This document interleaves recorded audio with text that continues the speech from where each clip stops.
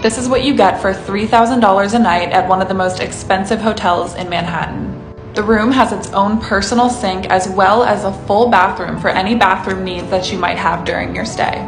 The full room is very spacious and divided by these gorgeous blue-colored curtains. The gourmet room service comes every few hours. Today we had spaghetti and meatballs. All of the beds are adjustable to your personal comfort. The rooms even have chairs that match the curtains. The best part of this room is the view.